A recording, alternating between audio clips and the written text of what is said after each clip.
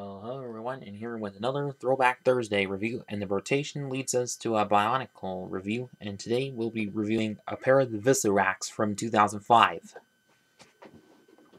So on the front of the booklets, see a picture of each set in walking through webs above each Metru, and the large Bionicle logo, and the names of which, and in this case, Bisorak and Keelarak. So keeping up that kind of tradition of where all the names sound alike, but also get the Lego logo, set number, and yeah.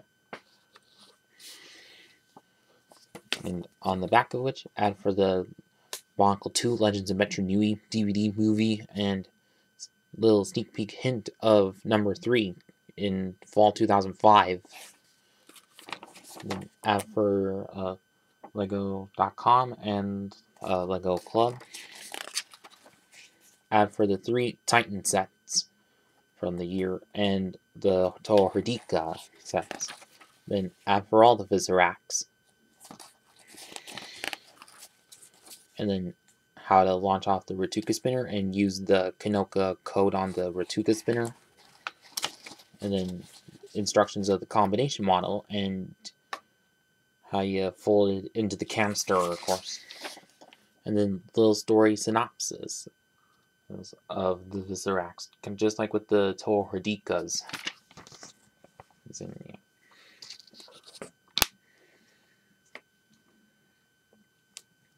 See, which do I start?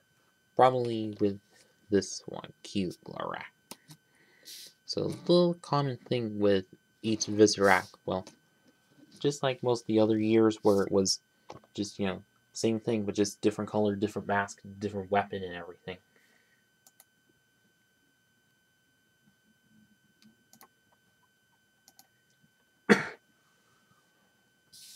So with the back legs, which these usually have 4 legs, with these back ones that they have often used a lot. We have these 3 holes, but although in the Hero Factory Invasion from Below series, they made some pieces that are quite similar to them, but with an axle hole in them.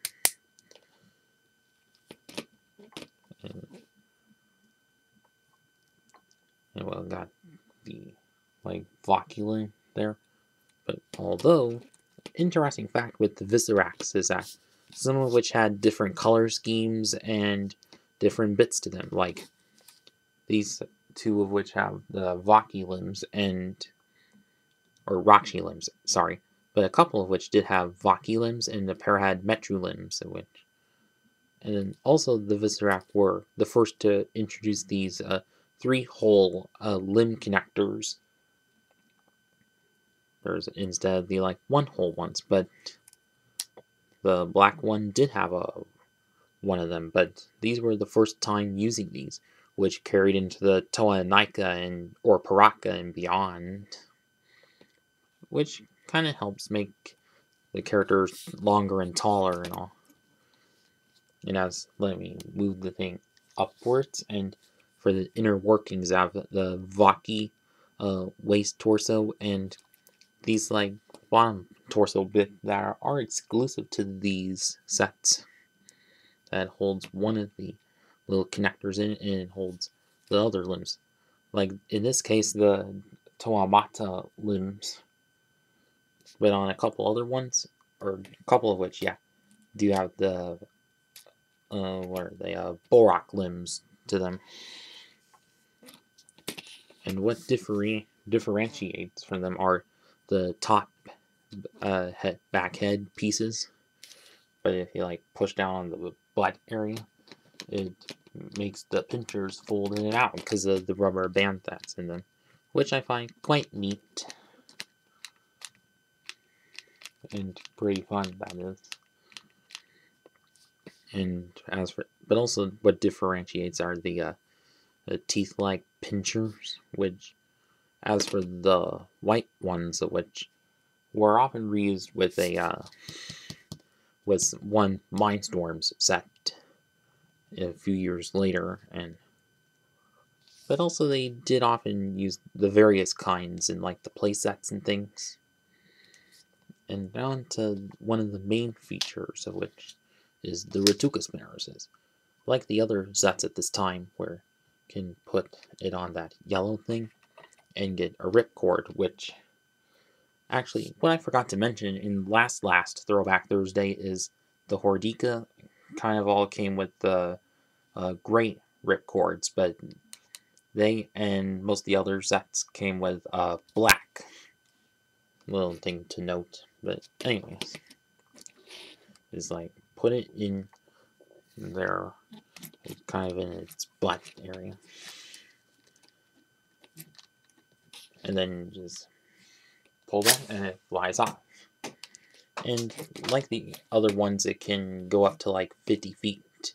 Sort of like the Ninjago Airjitsu Flyers from 2015 or so. And yeah. And that was about it with that one. And on to the other one, Bogarat. See, consisting of like dark blue and light blue. And also back headpiece exclusive and everything. And also different eyes, just like the other Metru characters. And also same stuff as the Visorak kind of did. Unlike how in the back advertisement, with all of them, they have a bit of differentiating. They kind of differentiate a little.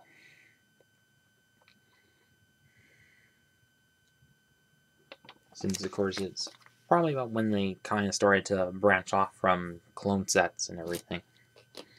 Okay. So on to the final verdict. Overall, the Visoraks, which were quite neat, kind of cool sets to have, but also kind of neat to army build and everything.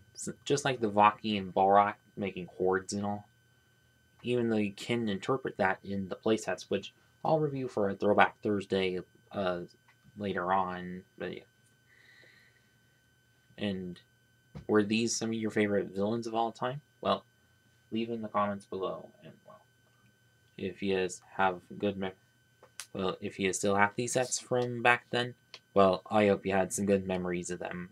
And for those of you who haven't and still have access to these sets, well then I say go ahead and get them. eBay, Bricklink, whatever. And that's it with this video, and thanks for watching.